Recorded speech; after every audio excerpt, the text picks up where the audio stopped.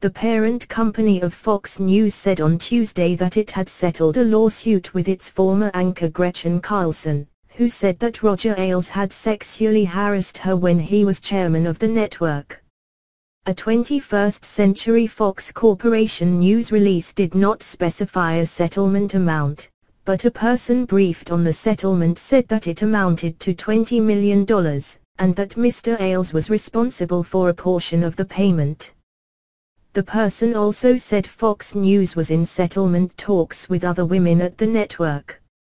News of the settlement was reported earlier by Vanity Fair.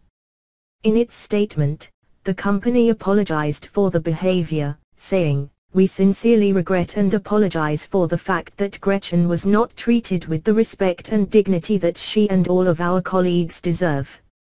Additionally, Fox News abruptly announced, just minutes after 21st Century Fox confirmed the settlement with Ms. Carlson, the departure of Greta Van Susteren, one of the network's most recognizable talents.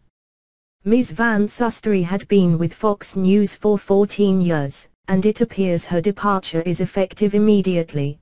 Brit Hume will take over her 7 p.m. time slot, beginning on Tuesday night. In a statement, Mr. Hume said, "I am happy to take on this assignment for the balance of this extraordinary election." Fox News's co-presidents, Bill Shine and Jacob Erethi, said in a statement, "We are grateful for Greta's many contributions over the years and wish her continued success."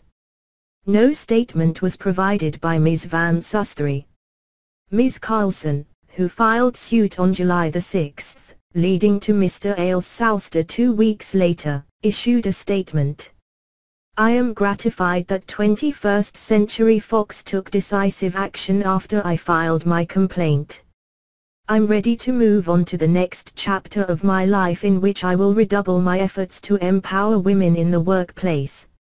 I want to thank all the brave women who came forward to tell their own stories and the many people across the country who embraced and supported me in their #Stand with Gretchen. All women deserve a dignified and respectful workplace in which talent, hard work and loyalty are recognized, revered and rewarded."